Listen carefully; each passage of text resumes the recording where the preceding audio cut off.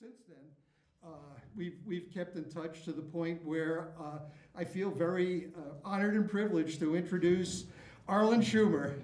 Thank you, Michael. Thank you. Thank you, everybody, for being here.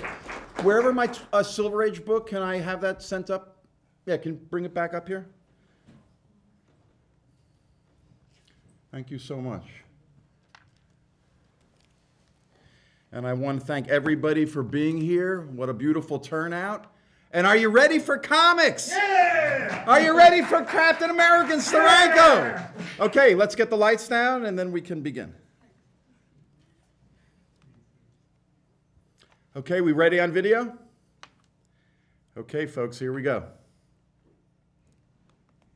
When Captain America throws his mighty shield, all those who chose to oppose his shield must yield. If he's led to a fight and a duel is due, then the red and the white and the blue will come through when Captain America throws his mighty shield.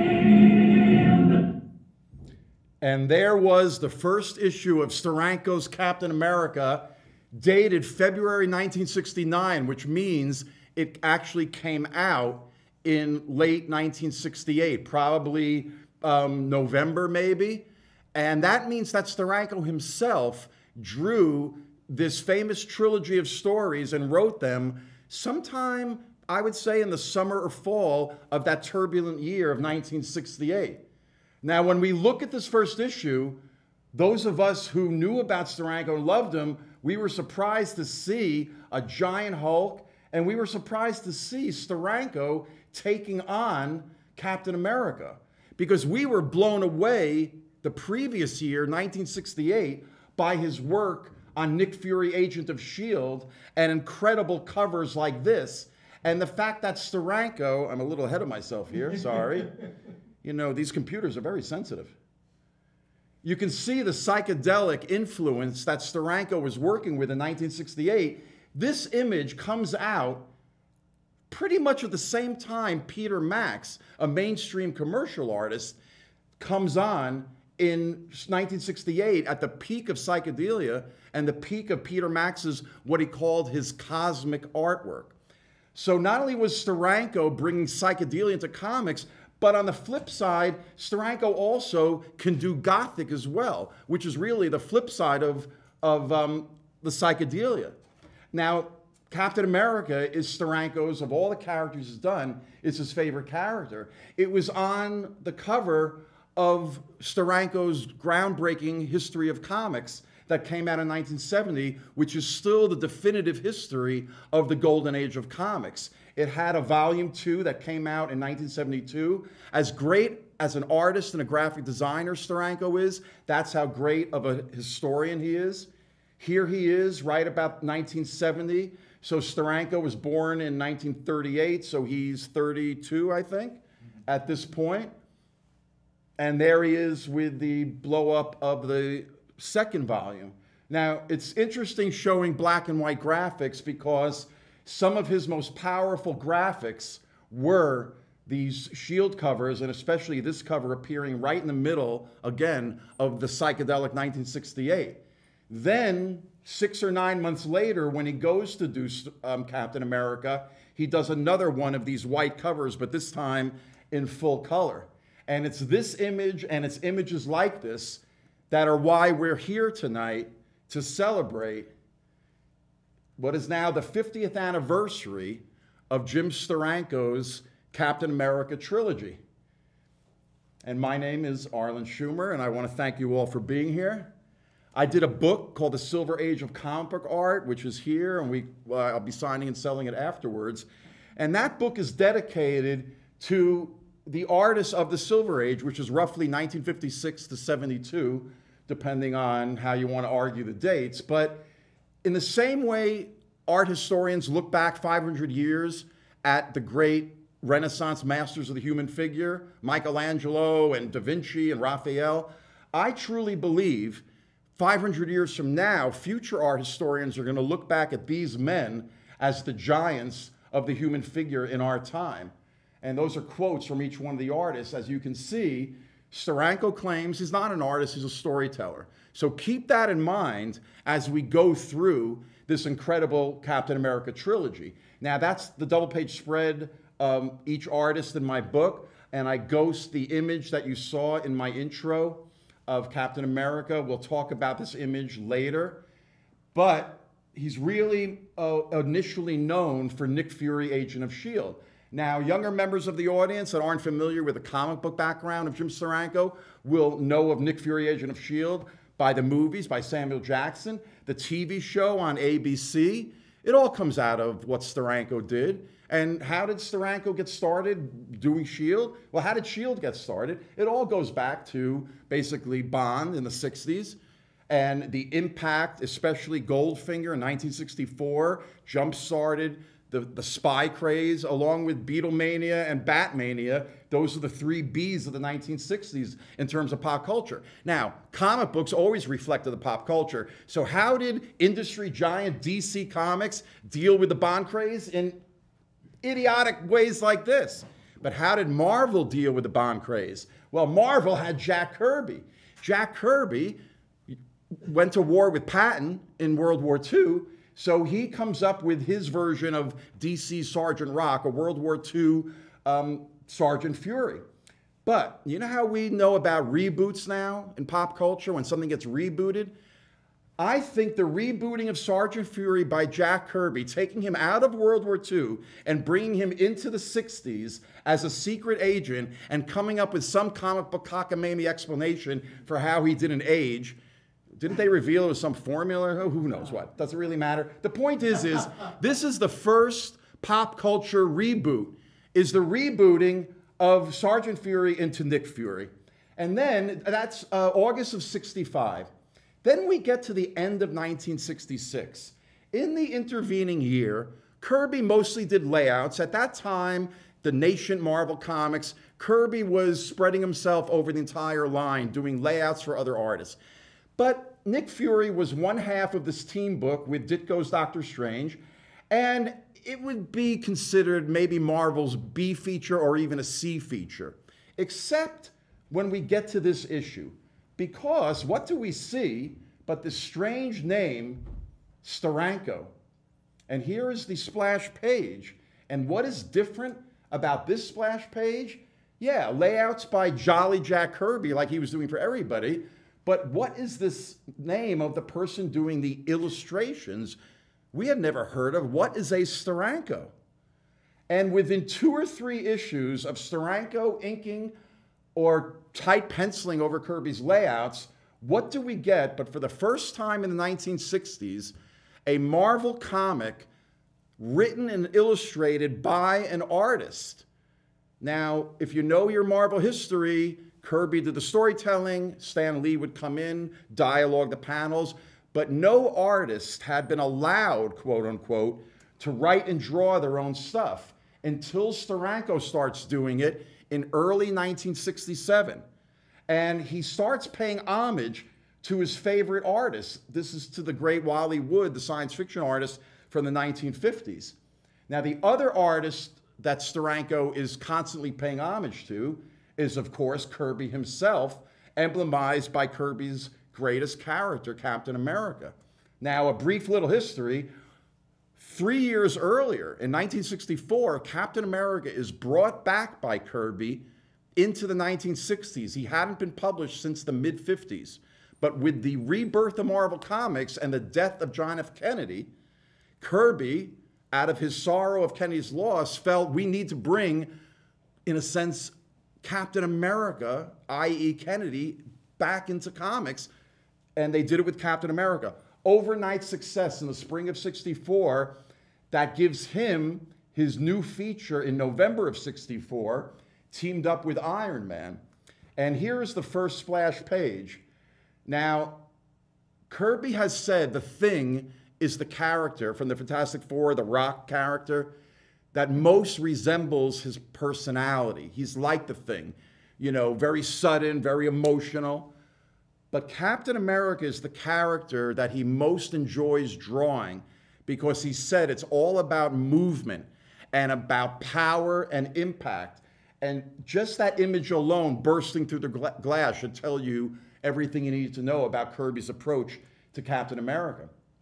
Then, in May of 65, he becomes the leader of the Avengers. So within 1 year, he goes from nobody knows who Captain America is from the mid-50s to being basically the leader of Marvel Comics. And then Kirby begins penciling the character, and in the mid-60s kind of goes through his peak. So this is February of 66. A year later, Steranko does his take on Kirby's Captain America. 2 issues later, October 67, and here's one of his full-page images. And when you see the kind of power and impact Steranko was trying to bring to Captain America, this is Kirby's Captain America from a year earlier.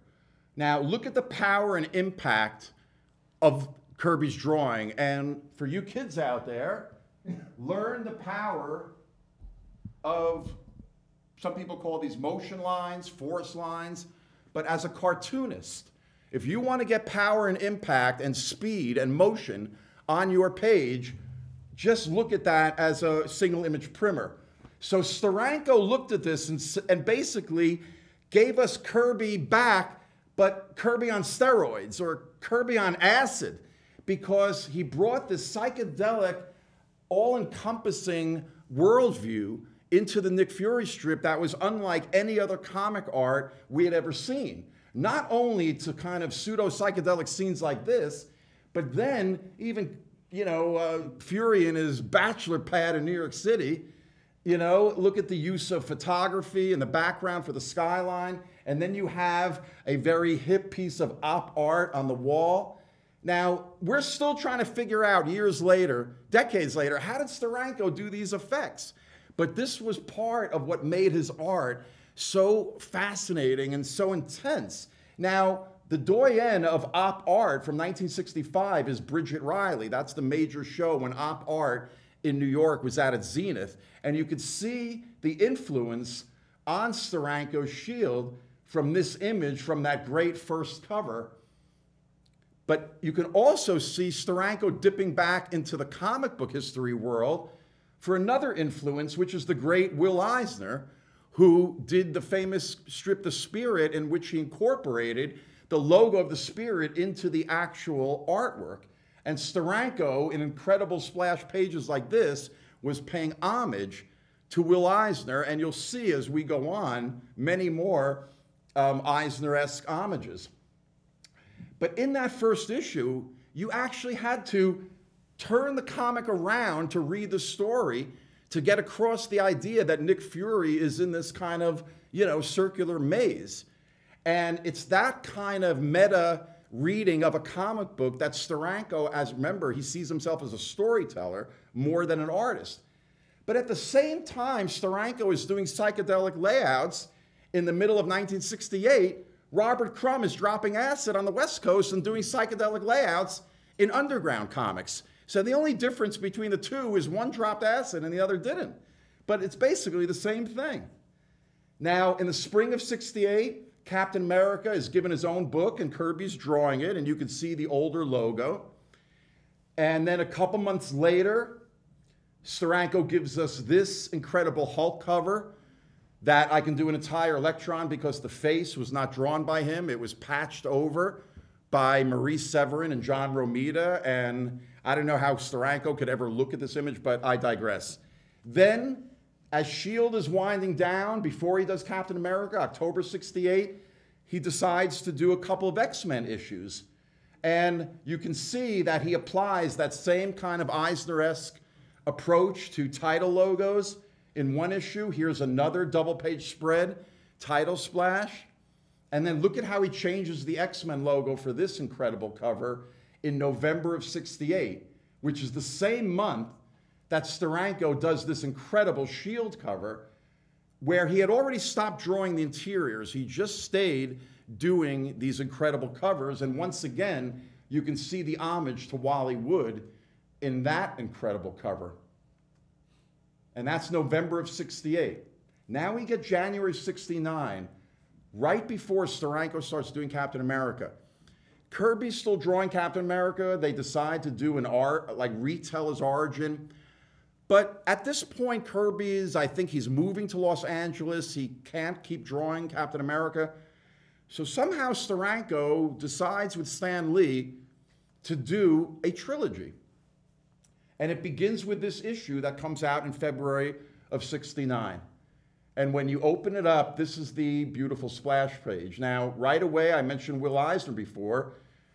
To me, this classic Eisner splash page most resembles the mood and the feeling that I think Steranko was looking for in this splash page. But when you look at this sequence on top, which is a classic, people love talking about comics are like film on paper. Well, here's a perfect example. Now, once again, since Will Eisner's the D.W. Griffith of comics, that in the early 40s, he's giving us the language of comics, things like this, sequences like this that made the idea that panels are like frames of a film and dealing with timing. That was an influence on the great Bernie Krigstein 10 years later, working at EC Comics in the mid-50s to do this sequence in the famous story Master Race, one of the first stories about the Holocaust in American pop culture. And even Steranko himself on S.H.I.E.L.D. had experimented with these cinematic panel designs. So that's why when we got to Captain America a year or so later, this sequence, we were used to Steranko blowing our minds with these kind of sequences. And then you get that beautiful full page. Now, why does it say a Stan Lee Steranko production? This would lead the layman to think that Stan Lee obviously had something to do with this. You would think that maybe Stan Lee wrote it. Now remember, the way he worked with his artists at Marvel was he didn't come up with the ideas for the stories, the artist did. He would then just dialogue them, and that he called writing. But look at this photo feature from a year later in Marvel Annuals in 1969. So yeah, there's Stan Lee at that point. And there is the way Steranko looked at around that time, 1969. The caliph of creativity. So basically, without going off on too much of a Stan Lee tangent, because I ate recently and I don't want to throw up, you know, Stan Lee basically edited this. Now, if you know anything about editing, editing can be just a glorified traffic manager. Steranko wrote the story, drew it, he inked it in parts, even though it's credit to other inkers. But, you know, Stan Lee was the editor of Marvel Comics, and yet, whose name is first? Stan Lee's name. But let's talk about the other two great participants in this trilogy. You've got Joe Sinnott, the great inker, Prince of Pen and Ink. Of course, he was Kirby's longtime inker on Fantastic Four. He also inked a stretch of his Captain America a year before. That's maybe Kirby's best stretch of Captain America. And then the lettering by Sam Rosen. I mean, just the fact that we have a picture of some of these guys is incredible. But you'll notice, you know, lettering is the invisible art. Typography, when it works, you shouldn't even notice it. You should be reading the words. But I want you to notice as we go through Steranko's trilogy how great all the facets, all the different styles of lettering that Sam Rosen employs. And by the way, his brother, Joe Rosen, came a little later and was a great letterer for Marvel Comics as well. So when you turn that page, we're hit with the first Steranko not even double page spread per se, it's two individual pages, but this is what we're hit with. And the other thing you should notice as we go through this trilogy is the quality of the old school Ben-Day dot coloring. Comic book coloring to me works when you do stylized, often monochromatic color schemes. So just look at what Steranko does here with very simple colors. You know, you got some blues, a little purple, oranges, yellows, but you'll notice as we go through this trilogy how Steranko uses color and white space to tell his story. Now, you might think the writing might be redundant because we see two green hands smashing through, but we'll talk about that later. And of course, it's the Hulk. But see, once again, look at Sam Rosen's lettering. When it calls time for it to be outlined and bold like that, he bolds it. Now, maybe Steranko indicated that, you know, who knows. But just for a second, look at the choice of which words to make bold italic for emphasis versus Roman lettering. A lot of bad comic lettering only has one weight and one style. And that's considered modern. I think that's horrible lettering. To me, all the lettering you're going to see tonight is classic. That pose, by the way, was used in this English edition of Rolling Stone. What is that, October 1969? So it came out right about the time, not too long after that issue. And this is why Marvel was considered hip, because they were being covered by the underground and alternative press in the late 60s, and it was because of Steranko's art that it gave the entire Marvel line a patina of psychedelia. And look, they're actually using the underground word comics instead of comics. So back to this page. The other thing you have to notice is that Steranko had to deal with full pages of advertising scattered throughout the comics, like everybody did, except most artists and storytellers just told their story over 24 pages, not really caring where the story fell out with those advertising breaks. But Steranko was very conscious of where he found out ahead of time where the ad pages would be, and he paced the story accordingly. So you're going to see that at various points, Steranko will pace things. I mean, this is, can you imagine this is what you have to deal with as a creator? That opposite your beautiful art is a giant flashlight ad. Then you turn the page. Again, look at the beautiful coloring. Look at also Steranko's use of white space to break up the page and to give it air and let the images breathe. So on the left side, you've got the entire background is white bleeding into the page margins. And just the different ways, like in the middle of the right-hand page, he breaks up the page space. And then look at the pacing. Steranko knows he's got yet another ad, so he always gives you a climactic, dramatic image at the bottom right of the page that makes you want to turn the page. God bless Apple Keynote for some of these cheesy page-turning effects. I try not to get too cheesy, but every now and then a cheesy effect, when used properly, is less cheesy. But yeah, you like these vintage ads, by the way? This is what Steranko did. It comes right in the middle of the story. And here's 2 more pages.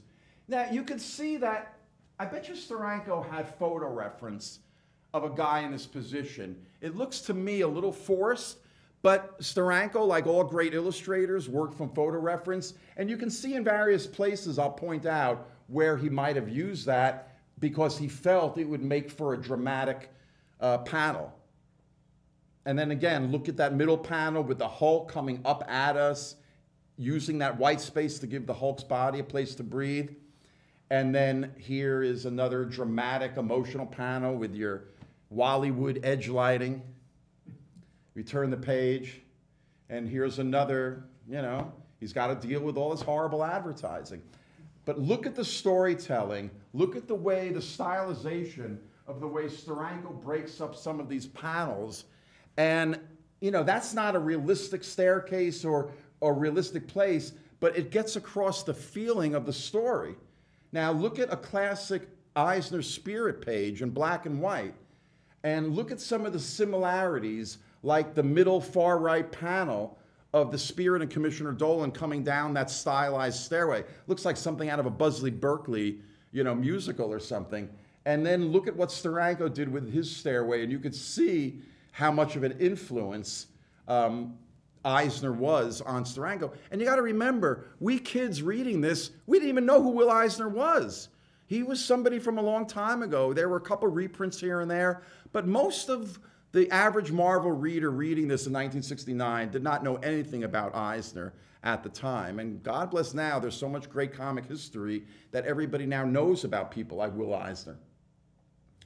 Here we turn the page. Now, Steranko himself said the reason why he took Captain America on was he felt, Kirby was moving to California. He kind of let Captain America slide. Nothing was happening with the character. He really wanted to bring Captain America back to what he felt was the basics, and that meant giving him his sidekick again, Bucky Barnes, who died during World War II.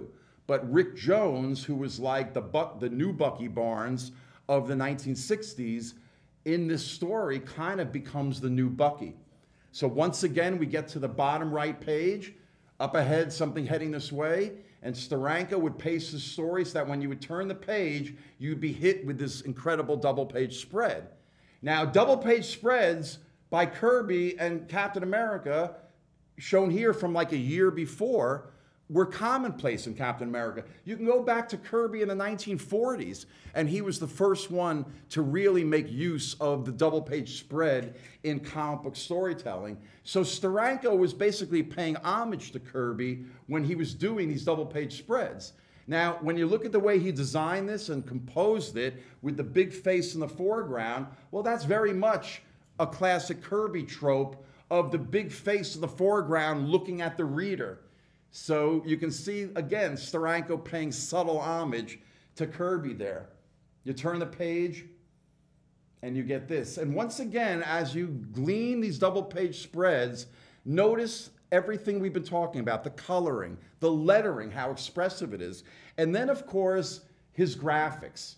Now, those of you who are familiar with anime and manga know you've seen things like this where all of a sudden a character will be kind of graphically highlighted, and the way Steranko does this to show you the way a film director would cut a scene. This is Steranko cutting a scene using graphic design. Now, he had been doing it in S.H.I.E.L.D. a year and 2 years before. Again, bottom right-hand page, a climactic, dramatic action scene. Look at the stylized coloring, the monochromatic tones. You turn the page. Anybody buy back issues from Howard Rogowski? There it is. Then he introduces the femme fatale of the story. We'll talk about her, Madam Hydra. And you might recognize some of the images from the intro with the Captain America theme song that I got from this trilogy.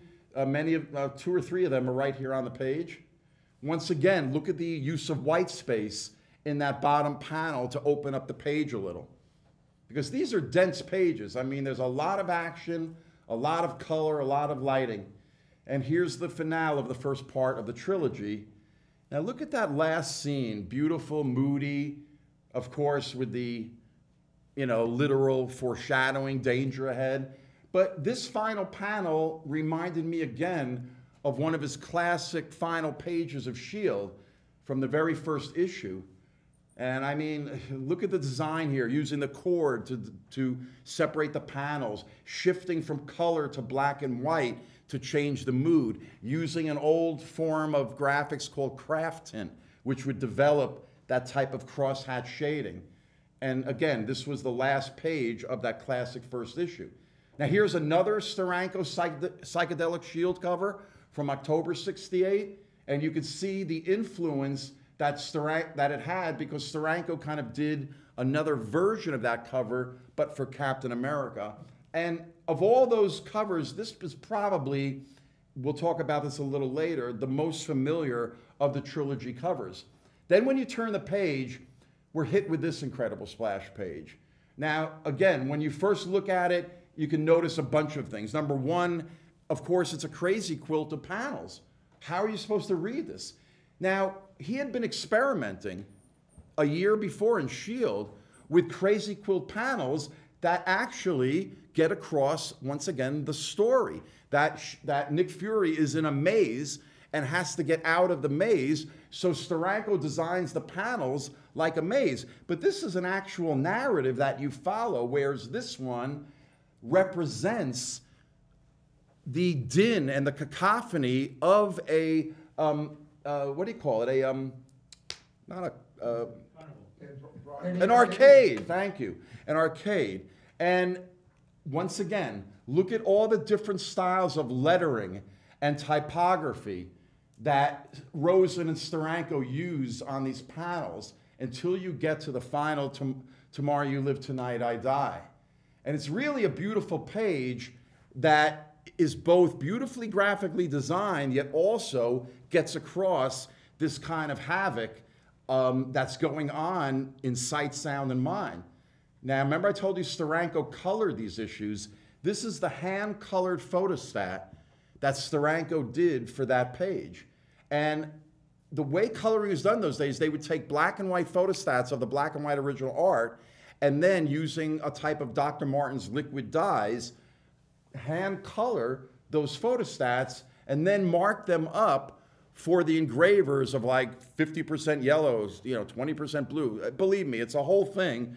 But somebody has to decide these color schemes, and Steranko colored his own work to make sure that the coloring would get across the impact and the pacing of the story that he wanted. Once again, here is the printed color, and here is Steranko's hand-colored guide. And you can see how close that the engravers followed his hand-coloring ideas. Now, here's the key to the whole trilogy. In this one panel, when they ambush Steve Rogers, the civilian identity of Captain America, because the bad guy says, you're a sitting duck so long as we know your true identity. And Steve Rogers thinks to himself, he's right, the whole world knows that I'm Steve Rogers. That's because a year before, when Jack Kirby was doing the strip, he decided to reveal Captain America's identity to the world. Now, he thought that would make a good, plot development story, but again, he never got to develop it. So Steranko comes along and says, I took on Captain America because I thought him revealing his identity made no sense. And part of the reason why I did this trilogy, not just to give Captain America a partner again, like a new Bucky, but was to restore his identity, his secret identity. Great action poses. I mean, these are some of Steranko's greatest action poses. The stylized coloring again, continued. Once again, an impact panel with an advertisement. There's a nice, right? And again, the use of the classic comic book lettering. Here's the real introduction of Madam Hydra, but the panel I love will always be this panel. When he shifts from black and white to color, and for a purpose, obviously they're watching a black and white film. Now in my book, in the Steranko chapter, there's a double-page spread where I pay homage to that and talk about Steranko's use of color by having the type in red, yellow, and blue and using the white space like that. If I could take a quick, make a quick announcement from our sponsor. We've got Cliff Bars here for everybody to just keep passing around. 12 chocolate chips and 12 white chocolate macadamia nuts, and so the people sitting up front are sure to get one of the 24. Anyway, and there are no peanuts there, so no allergy problem. So just keep passing them around until you're done. We will edit this out later for the HBO special, so don't worry. Thank you. Boy, tough crowd. You know what I mean by tough crowd? That's a tough crowd. Anyway, once again, look at the minimalist coloring, working off of the black and white. Another double-page spread of ads.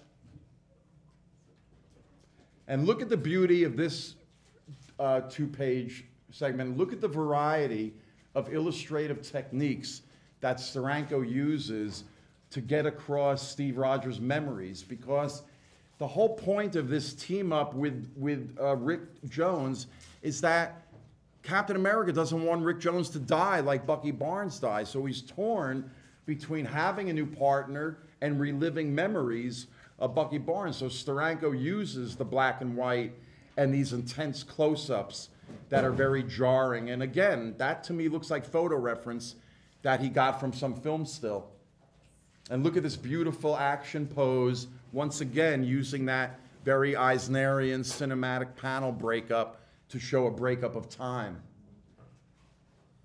And here again, these are tropes that comic artists today use all the time, but Steranko was really the first one in the late 60s to innovate these type of illustrative techniques to get across the idea of the story. You get to the bottom right, once again, a kind of a tension panel. He's about to open up this letter, and when you turn the page, this is what you see. Now, right away, you're hit with, with the surrealism, which we had seen a couple months before on Steranko's last Shield cover, where he really did his homage to Salvador Dali and Magritte and everybody else in a single image. And you can see the impact there. And again, look at the use of white space and how Steranko lets the type breathe. Look at the beautiful, once again, hand coloring, using old Ben-Day dot cut screens to get across a softer edge.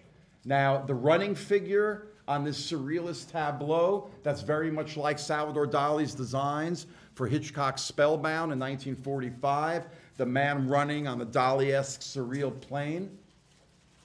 And then you come down to this final image. Once again, look at the stylized monochromatic coloring, very offbeat color choices. You know, only Steranko would use that weird kind of mustardy brown color, but it works. You wouldn't think it works, but it works. But yeah, you got that ad. Now, then you turn the page and you see kind of part two of the surrealist drama that Rick Jones is going through. Now, I believe Steranko would have rather had this as a double-page spread, because I think he designed it maybe to be like this, but had to deal with that advertising page break. Because look at where he decided to put this type. Look at how perfectly it matches up here. That's graphic design. And that's why it's a shame that an artist of a genius level like Steranko had to deal with these horrible advertising page breaks, but so be it. So once again, look at the beautiful subtle color changes, the gradations. You know, most compa coloring has hard edge gradation. There's no gradation. It's just hard edges. But Steranko found a way to soften up those hard edges, but using the hard edge of compa coloring to still be stylized. I mean, look at that coloring on the right side. That's very free and very expressionistic, but it's cut screens of hard-edged color. And then when you get to the bottom right of this page, look at this interesting thing that he does. There is Captain America about to leave, but Steranko actually has him in the same picture plane, but coming at you, so that once again, it makes you turn the page so that you're hit with the impact of this double page spread. Look at the stylized coloring again here, the solid red background, the open white space. Look at the way Steranko designs that right panel so that all the different parts of the picture give you all the information you need to know that that's a car at a curb. You don't need detail of a building behind him to know, because he established that previously. Excuse me. Once again, look at the beautiful stylized coloring. A solid green guy, look at the black and white there. And then shifting like a film director would to a powerful close-up. By the way, just look at how, when we come down the right, the bad guy is shooting the other bad guy. He says he's got number 7, can't take a chance of him talking. We don't even see the guy getting shot until Steranko just shows us this impactful close-up of the dead gangster, you know, dragging his hand down. That's all you need to see to know what happened.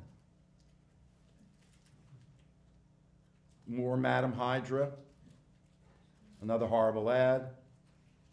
That upper right panel looks like a piece of photo reference from some film noir that I think Steranko used to draw that. You flip the page. Again, a lot of great action, classic Captain America action with the classic sound effects. Another double page spread of ads. And then we get to the end here of the second installment. But look at the beauty of this page.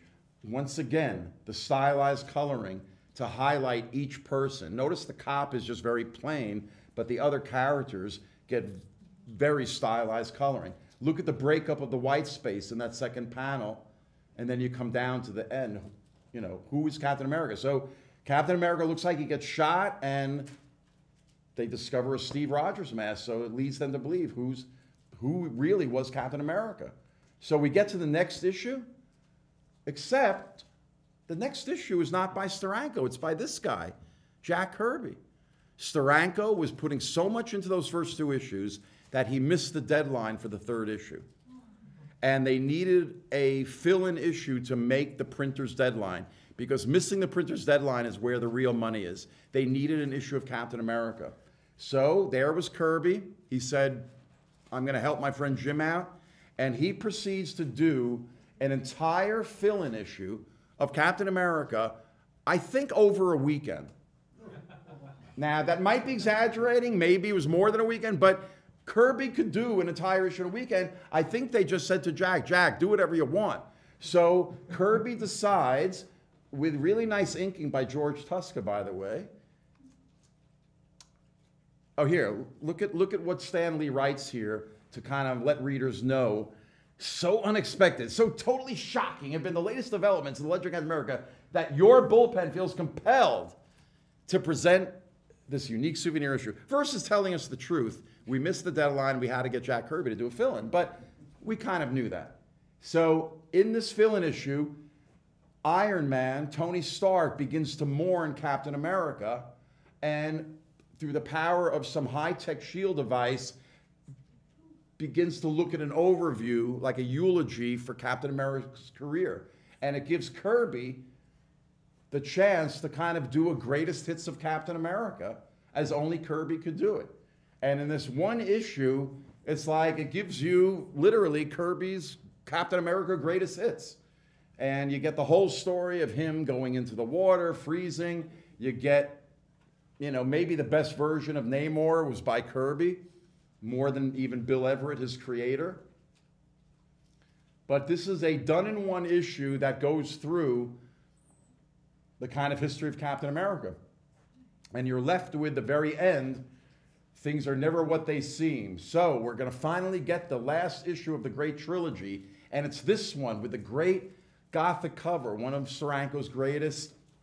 Once again, doing wash tones to get across metal in comic book Ben-Day dot coloring. I'll never know, I should ask Steranko this next time I see him at a convention. I don't know whether Bucky was miscolored or whether that's the coloring Steranko intended, because blue, I don't know whether he thought, you know, blue in nighttime lighting, you know, the green sky, but to me, that looks like it got miscolored, but I got to ask Steranko that. It's still a great cover. And here's the splash page. Now, the first thing you should notice on the splash page is the use of television images to tell the story. Now, ever since Dark Knight, 32 years ago, we've been seeing stories about, you know, using television screens to tell the story. Well, as usual, Steranko did it first. I mean, other people other than Frank Miller did it, but I think appearing in early '69, this might be the first use of television images to tell the story. And the other thing about this issue is that we have a new inker named Tom Palmer. Now, in 1969, Tom Palmer was like 21, fresh, begins inking for Marvel, and right away, they assign him to ink Gene Colan on Doctor Strange, and Tom Palmer very quickly becomes known to this day as Gene Colan's greatest inker.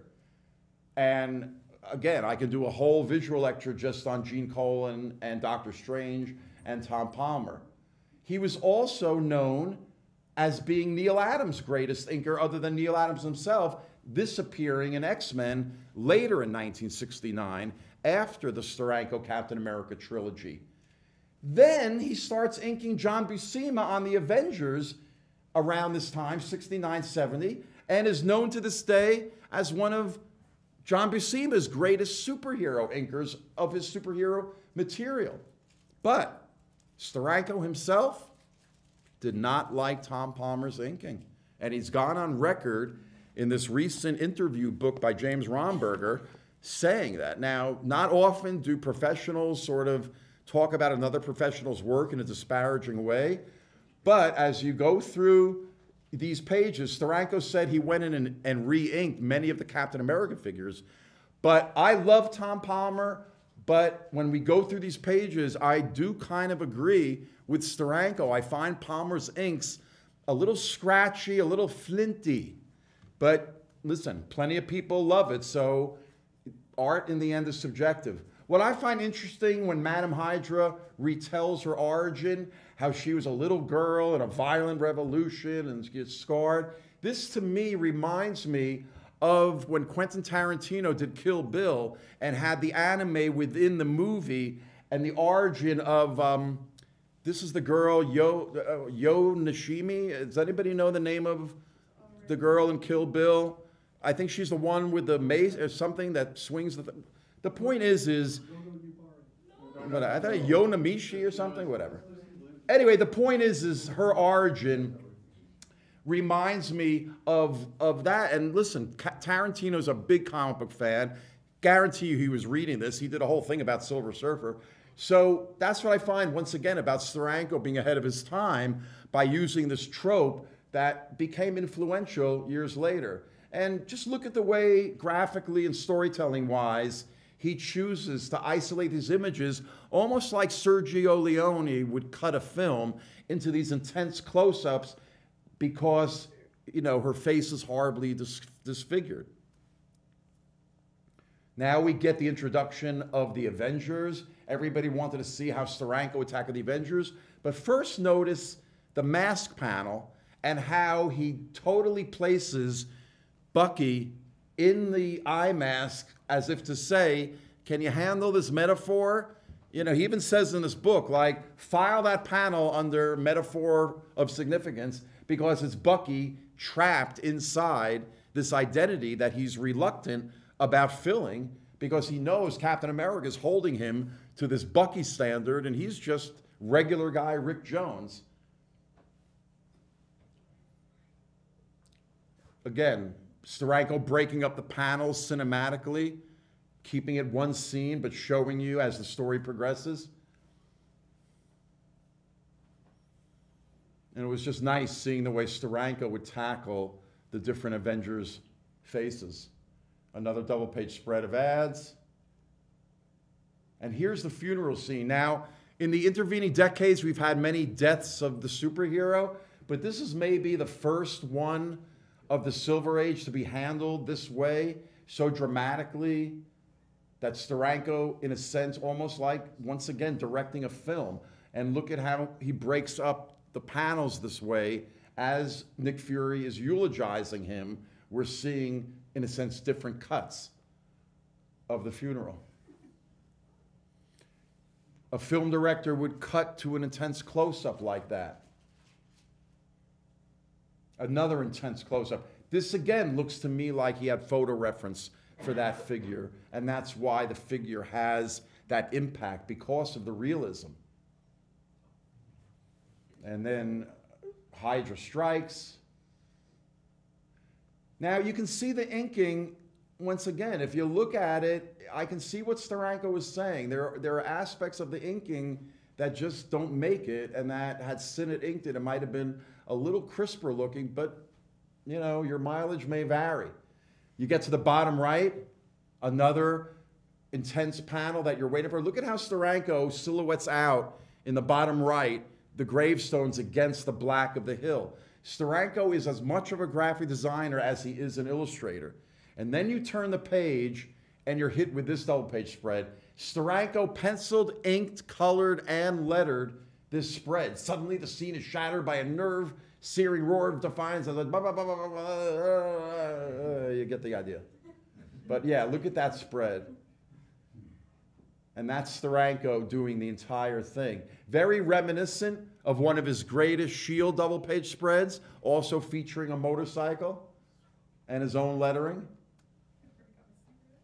And then we get to the final climactic image of the series. First of all, notice this beauty. Notice how he uses color and black and white. Look at the great lettering by Sam Rosen. Very expressive. Madame Hydra, very graphic in profile like that. And then you get this monumental image. Maybe one of the greatest Captain America images of all time, certainly Steranko's greatest image. And when I see this, I always think of Frazetta's classic Conan, the Barbarian. Maybe his greatest Conan image, although he did a few like this of Conan on a mountain of warriors in various stages of killing each other. And I think this was his most recent, done in the early 70s. But that's what I see when I see this incredible Captain America image. And then you get the denouement of the story.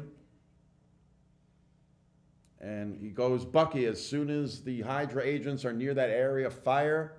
You turn the page, and there's second to last double page spread. You gotta love the boom, the graphicness of this boom. I mean, modern comic book letterers are doing this. I mean, I have a whole file of lettering samples like this. This was the closest, but notice how this artist uses photography. It doesn't matter. It's the same basic idea of graphic interaction between word and image and type. I mean, I went to Rhode Island School of Design, studied graphic design. This is what most of graphic design is about, is how to merge type and image successfully. Remember that double page spread in my book? I totally pay homage to it by giving it such prominence there.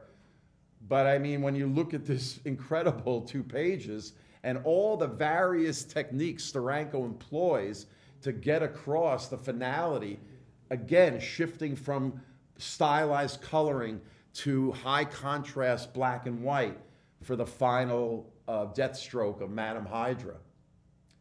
And then Steranko gives you this finale, totally stylized, that now, you know, they talk about younger artists today are doing pinup pages because they want to sell their original art. But here's Steranko doing one of the first pure pinup pages, but yet it's still telling the story.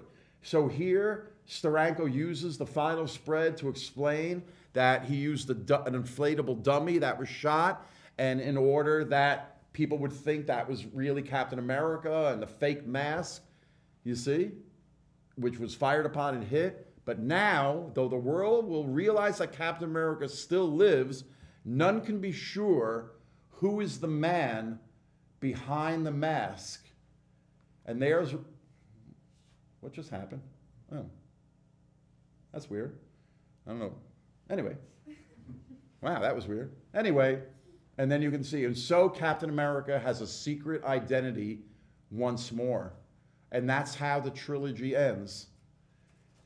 The next thing Steranko does for Marvel right after that is a one-shot horror story in their new Tower of Shadows. This was Steranko's original cover, very stylized, but rejected by Marvel and replaced with a hackneyed John Romita image. No offense to John Romita, but that's the cover that Stan Lee and Martin Goodman decided to put on instead. Because when you open it, you got one of Steranko's greatest tour de forces. All the things we've been talking about in this Captain America trilogy, Steranko uses and more in this story that has proven to be very influential on an entire generation of artists. His use of color, the pacing, the cinematic angles, the high contrast black and white drawing underneath the color. These are ideas and designs and styles that have been used and reused by a multitude of comic artists. The very last thing he does for Marvel in June of 1970, completely different. Oh, by the way, that's not Steranko, that's another John Romita cover, because there's the Steranko love story, and Steranko decides to illustrate it in the exact opposite of that horror story and give it this much more decorative, open, colorful, designy drawing style. And it's all about a movie director romancing an actress. And here is the final Steranko panels for Marvel Comics before he leaves in 1970 after having too many fights with Stan Lee over control of his stories and his artwork. So here's Steranko giving to Marvel these works of art, and all he's getting for it is low pay and grief. And he quits Marvel. He still stays connected to Marvel. This is a 1970 Christmas card, I think, that he illustrates. And you can see his love for these characters is still there. The next time he does Captain America is for a 1970 fanzine. And this image, this figure, ends up getting reused and recolored decades later. Inked by Joe Sinnott, by the way. And then he does this poster in 1970, maybe his single greatest Captain America image. I don't think he did the type, by the way. That looks like Letraset. And it was adopted as the main image in the famous Marvel Mania Marvel fan club from 1970 to 72 or so. But look at how they featured Steranko's poster there. This was a sticker collection, and look how prominent that Steranko Captain America figure is. And here's the posters that they offered, and there's Steranko's in the middle. Obviously, Kirby did some great posters as well. And Kirby and Steranko became very good friends, not just because Kirby did that fill-in issue. Kirby was Steranko's mentor and role model. And here they are at various conventions. There's Steranko drawing Captain America circa 1972, and there's Kirby drawing the Red Skull right next to him. And when Steranko went to do his History of Comics, he asked Jack to contribute to it, and Kirby drew for Steranko one of his greatest Captain America images in pure pencil, and I mean, that's Kirby at his Captain America greatest. And that was used in History of Comics Volume 1. This was the second edition where Steranko designed the type, but there's the double-page spread as it originally appeared as a wraparound cover. He even used Captain America as the advertising image for the History of Comics, so that just shows you how much Captain America was his favorite character. There he is, spotlighted on the cover of Volume 2. And then in the 70s, he starts working with Marvel again, doing their fan club, Friends of Old Marvel, called FOOM, and he gets to illustrate his favorite Hulk again. Look at this kind of bizarre pose for one of the issues in 1973. A mailer, right? You like that? And there's another thing for FOOM, where he gets to draw both the Hulk and Captain America. Over the years and over the decades, Steranko has returned Captain America every now and then to do images like this for other collections. This is very recent, maybe the last 5 years or so, where you can see Steranko still playing with high contrast, and he's on the computer now, so he's able to do stuff like this. And you can see, Steranko's older, but you can see, the great design is still there. Steranko can still do these incredible Captain America figures that are really all homages to that initial Captain America number 111 cover. And it's funny, out of all of the commercial uses of this cover, I mean, in various reprints, it's been done. The only place, 1981, this collection came out from England of all 3 issues. Mostly you can find this, and I think one of the books in the library here is you can find the Captain America trilogy within the larger run of Captain America in these various reprint books. Now, over here in the library, we've got Volume 1 of the artist edition of Steranko's Shield pages, the original art. This is going to be the upcoming Volume 2, which will have the original art the original art facsimile reproductions of the Captain America trilogy. But I would say out of all of the commercial uses and modern uses of this image, I really knew Steranko made it in the pop culture firmament when I saw this about 6 months ago. Yes, a Hot Wheels with Steranko's Captain America on it. I even emailed this to him a couple months ago. I said, Jim, do you know about this? Because listen, he doesn't own this. Marvel Comics owns it, but you gotta love the Hot Wheels. So ladies and gentlemen, that has been my 50th anniversary of Steranko's Captain America lecture. And let me just say, if everybody should have a business card of mine when you go to my website along with a promotion piece. And if you don't, I have them up here with my book. When you go to my website, you'll see the home page, and you can click on those various icons and they pull down. It's linked to my Silver Age book site, but look, I've got beautiful books right here you can buy, and I'll save you the postage. I also am an illustrator. I'm a member of the Side Illustrators, and I do comic book art, but for advertising, magazines. And one of my specialties is turning people into superheroes and maintaining the kind of photographic look. So you can see Orlando Bloom and Ronan Farrow and Aziz Ansari. Now, this is not my art, but this is an upcoming comic book about Alexandria Ocasio-Cortez. And I found out about it on Facebook, and I said, is it not too late for me to contribute? Because I wanted to do something with this image. When I saw this image of hers, which is one of her main images, it reminded me of the Obama Hope poster. Just that cock of the head and the way she's looking. So what did I do just recently, last week? I turned her into Green Lantern. And there's the type. Go Green New Deal. And look, when you look at the top, it's Washington, D.C. Ain't seen nothing yet. And it's she's disapproved by both political parties. BPP. Anyway, and then this is John Holmstrom, New York City cartoonist. He's the guy that created Punk magazine in 1975. Very infamous or famous.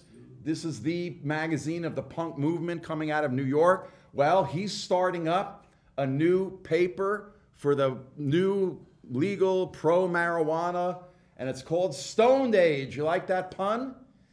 This is what you're going to see in the next issue. My marijuana superhero. Dr. Cannabis, the green light of marijuana enlightenment.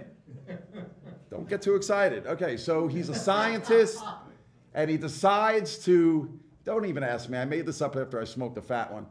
Anyway, there he is, deciding if he can merge his DNA with THC, he'll come up with super sativa.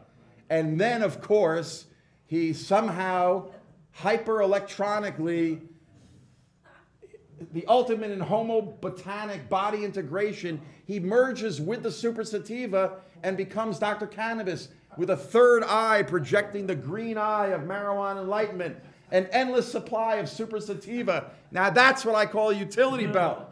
And his very own catchphrase, how are you?